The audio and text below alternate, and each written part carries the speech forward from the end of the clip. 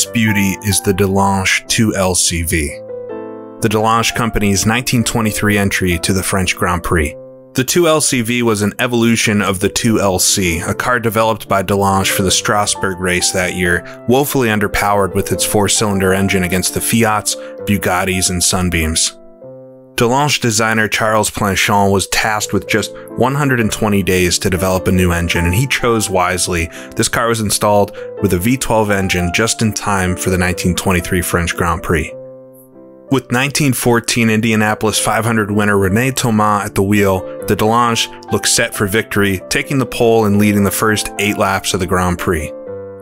But eventually, overheating issues caused by dust and debris on the circuit required René to fall back and retire from the race. Despite the speed and performance before the retirement, Delage fired Charles Planchon and instead hired his cousin Albert Laurie to continue development on the 2LCV.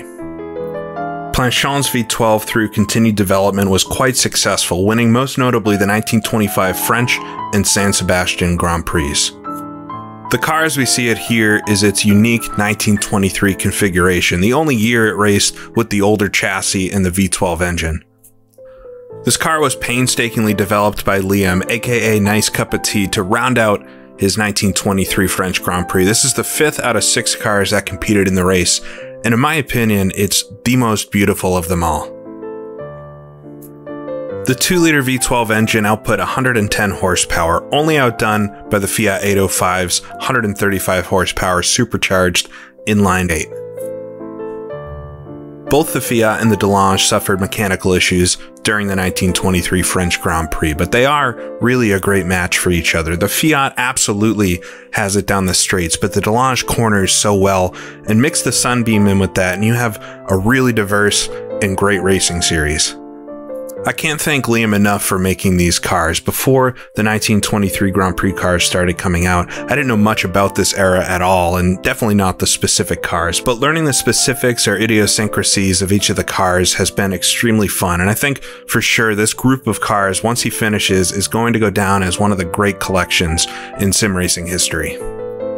So, the Delage 2LCV, a beautiful race car with an engine far before its time.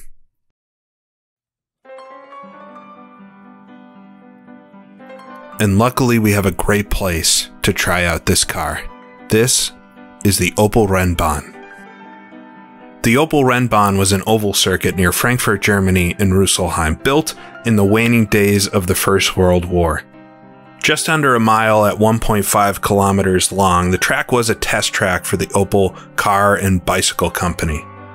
Despite being intended as a test track, the Rennbahn held many races throughout the 1920s and was the proving ground of some great German drivers such as Hermann Lang. But coming to the end of the 1920s, motor racing's popularity had birthed circuits such as the Nürburgring, Avis, and the Hockenheimring. The Opel Rennbahn was not needed anymore for Grand Prix racing, and so it fell back to its traditional role as a test circuit. After the war, racing never took place on the circuit again, and in the 1960s, German law saw that trees were planted in various places around the track so that nature could reclaim its place. Today, only a tiny sliver of the banking and a viewing platform exist, with some notes about the past and the great circuit that was here.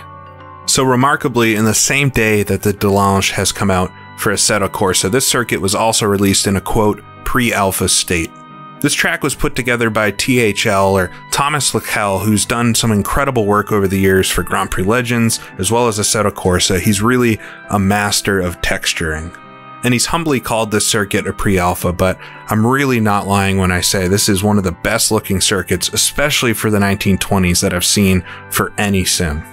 There's not a lot of content out there that fits the 1920s specifically. There's some 30s stuff, but most of the older tracks are from the 50s and 60s, so it's great to get a circuit from this time period, and I really hope that more of them come. Some might be turned off with the fact that it's an oval, but I guarantee you this is unlike any oval you've ever raced. You don't have a wall around the outside, just a small curbing. The banking is very narrow, so it makes it almost 1.5 grooves or so, kind of like a Darlington or something like that. And the shape of it is not perfectly round. It does have some straightaways on the front and back, and the corners themselves are quite different. So there's a lot to discover here, and racing these 1920s cars around the circuit is very, very awesome. I really don't have a lot of words for it. It's one of the most fun things I've done in a very long time in sim racing.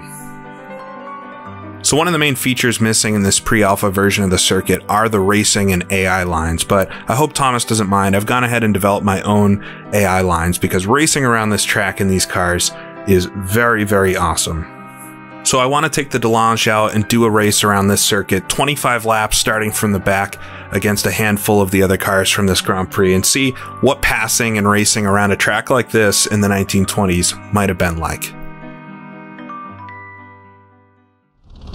Alright, so sitting here at the back of the very eclectic grid here at the Rennbahn, but 25 laps around the circuit, lights are lit, out, we're underway. It'll be a slow getaway, of course, but now we'll work. Let's see if I can get on the throttle there, let out the clutch. We'll work towards the first corner. Almost around circuit, but there are some straightaways trying to get around this white Delage to the outside. Got one of the Voissants in front. Lower horsepower. I think the Voissant only has something like 85 horsepower, so I want to get around him quickly. So sketchy on the high side, but it's one of the only places to do it here. Work down the back straightaway then in fourth gear, where we'll remain for the rest of this thing. Up behind one of the sunbeams now. Ooh, two cars in front, getting a little sideways. Got the AI to behave all right around here. See if I can come around the outside. Onto the front straightaway. Best passing opportunity here. Across the line up to P9. I think I got about 16 cars. Oh, a sunbeam coming around down low. All right, he wants to race. It's just waiting for a second for everybody to get strung out, but now with that, we'll see if I can come around the inside. This is real 1920s racing. Having an actual track from the time period, this isn't going to work on the low side. Having an actual track from the time period is awesome. Makes it feel like you're really, really doing it, and it's so scary. There's just a lot of ways that this can go wrong. Hopefully everybody will stay on the track for this full race. Coming to the first corner. 23 laps. Hopefully can get to the front. I've done a couple races here with the AI. It's been a ton of fun so far. Oh, we're gonna get squeezed right to the outside. See if I can come around the sunbeam here. Got the Fiat in front, which should be the fastest car, but again, there's some turning here, so it's not quite as easy as just pedal to the metal. Right up against the outside, though. See if I can stick in the throttle. There we go. And these two in front have been battling with each other, so it's quite slow, this sunbeam. Into the first corner. First corner there, it's got the sharpest part of the track, and I absolutely love how not perfect this oval is. Luckily, the outline of the track still somewhat exists from a satellite view of the area, so you can trace it, and I think that's what Thomas has done here to create a very believable circuit. Oh, the two in front, side by side, locking wheels at Voissant. He's got the fat wheels in the front. Gotta get around these two before bad things happen.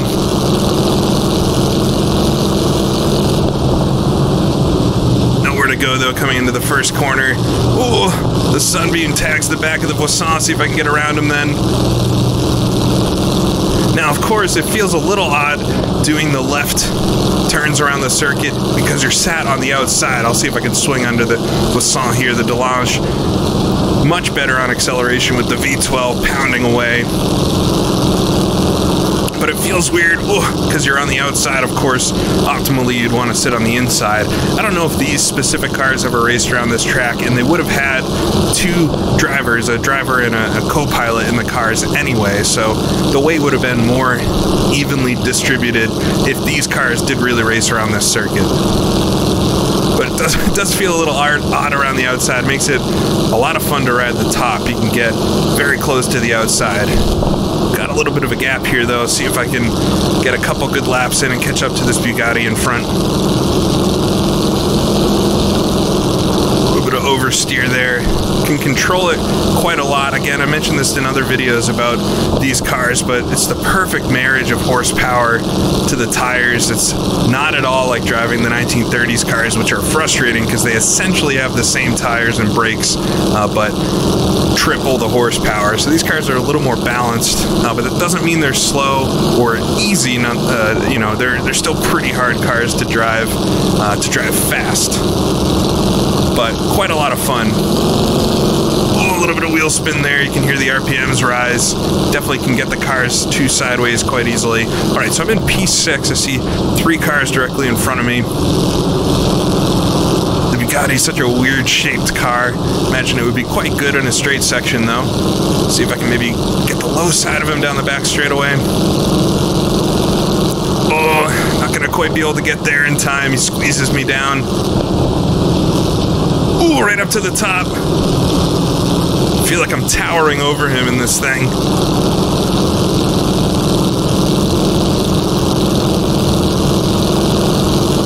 Come across the line here, 17 laps to go.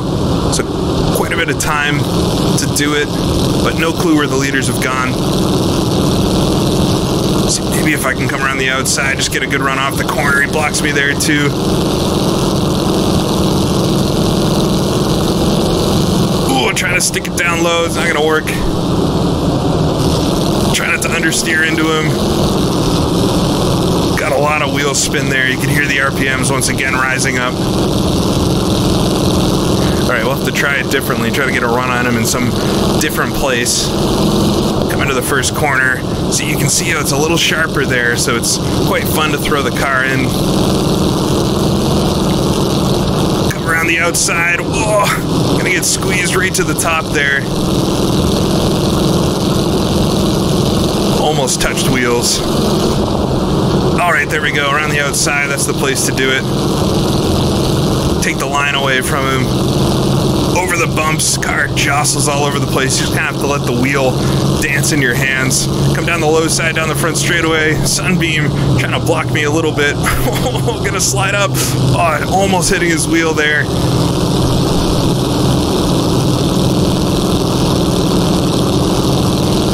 Trying to get back on the throttle. He's pulling out a little bit on me now.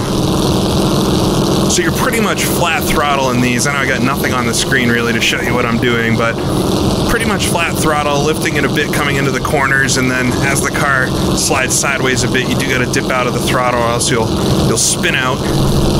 See if I can come to the outside here, right against the fans. Pretty much nothing protecting them. Throw it into the corner. I think I got past the Sunbeam then. So up to P5 with 14 laps to go. I think I got the other Delage in front of me here. Painted dark blue. This car, the one I'm driving, the Delage, has been restored somewhat. There's a later version of it. I think this car was actually sold after the 1923 French Grand Prix to an owner that put a different engine in it, and that car still exists to this day, and it looks much more like the car in front of me, a darker shade of blue. Still a cool car, but the V12 itself, very, very interesting engine to read about. One of the early attempts at that. All right, trying to get a good run on him though. The torpedo rear end there, so cool looking. Oh, I gotta get squeezed to the bottom side. Have to do the same thing I did to the Bugatti here. Blocks the high side too. Try to get a good run coming out of the fourth corner. Oh, I don't know if I want to throw it up there.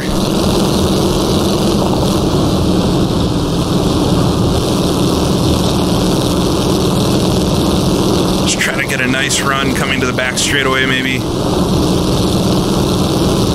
Right up against the high side. There's nothing stopping you from going over the curbing there, so very easy to do. I'm sure some of you that try to race around here, oh, squeezing me. I'm sure some of you will do the same thing I did about 10 times before I got it, jumping over the edge.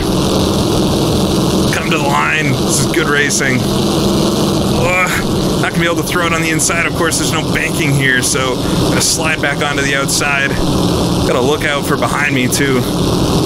You would definitely be swiveling your head all around. It'd be easier to have a co-driver to tap on your shoulder when somebody's coming up from behind. It's fun. It's almost like short track racing. The track's, you know, about a mile, so it's a little bigger than what you'd call a short track, but so cool in these cars. Big bump there under the Opel bridge.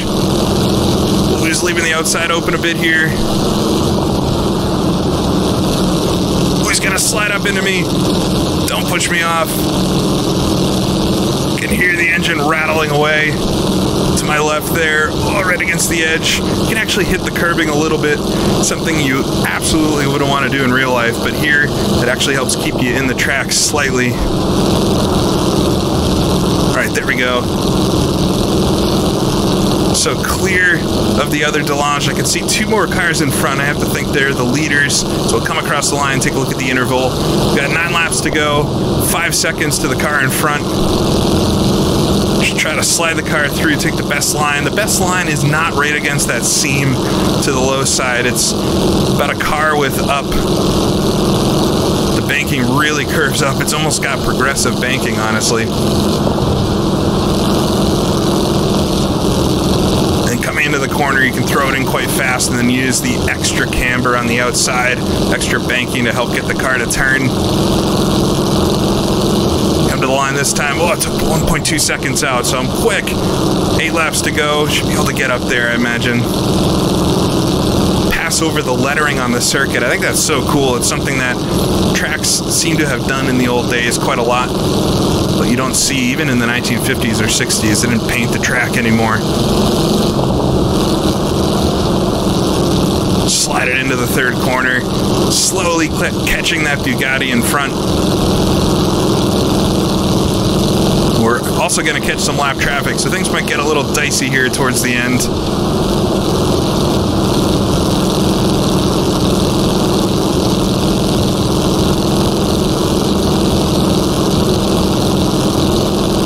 You slowly move the wheel between sliding and catching the slide when it goes a little too far.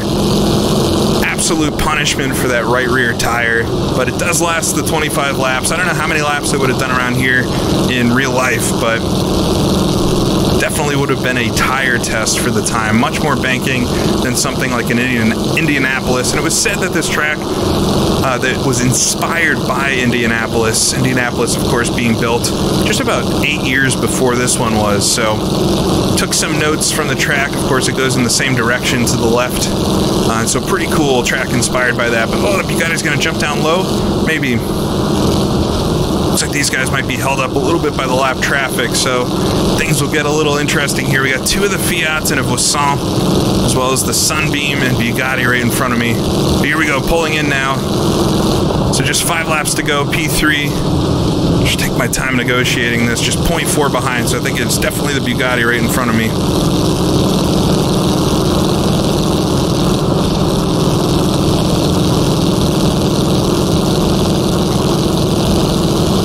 That superior horsepower here to try to draft, maybe get around the outside, my favorite move.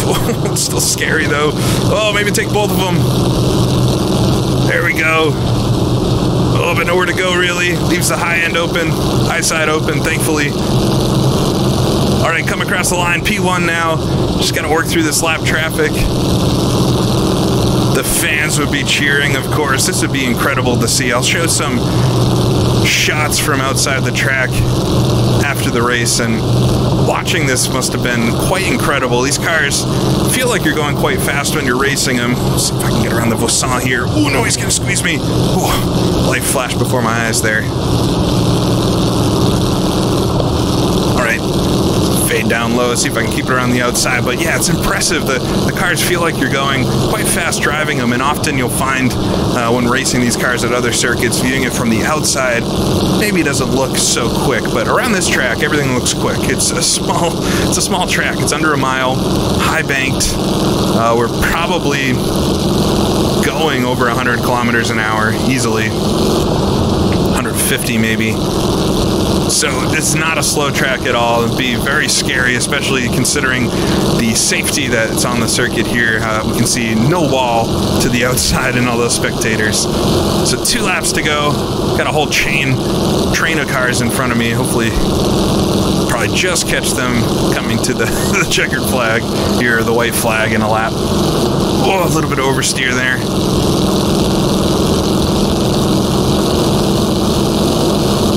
it up nice and high and then jump it down to the inside line. You definitely don't want to go in the flat stuff to the very inside. That would just be for if you break something. Oh, slide in the car there a little bit. So we'll come to the line, get the white flag, one more lap to go. Got a whole train of cars in front of me. Come around this other Delage. Back to our Belgian friend we started with. So done a full lap on the end of the field here. Let's see, will give me the outside. I don't know if the AI and Assetto Corsa know much about being a lapped car, but all right. Come around behind this Fiat. But we'll come to the line to win this little race here. A lot of fun racing the Delage.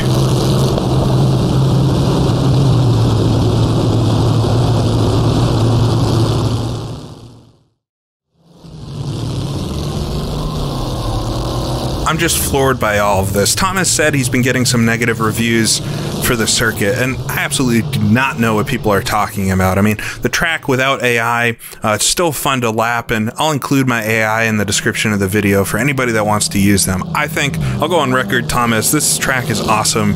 I can't wait to see you, I guess, do more to it, although I don't know what else you would do to it. It's a ton of fun, and thank you so much for making something like this from this time period. It's great to finally have a 1920 circuit to do some racing on. So these videos kind of make themselves when I see two things come out in the same day, a beautiful car as the Delage and this track by Thomas.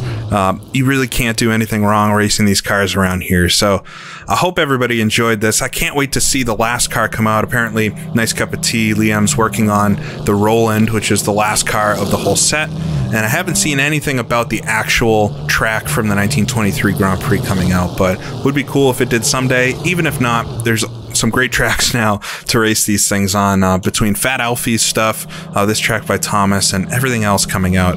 This is a really great sim. I'm very much enjoying this, and I hope you are as well. So thank you for watching. I'll leave you with some sights and sounds of the cars racing around the oval, because if the inside was interesting to you, I bet the outside views will be as well. So thanks for watching, and I'll see you all again next time.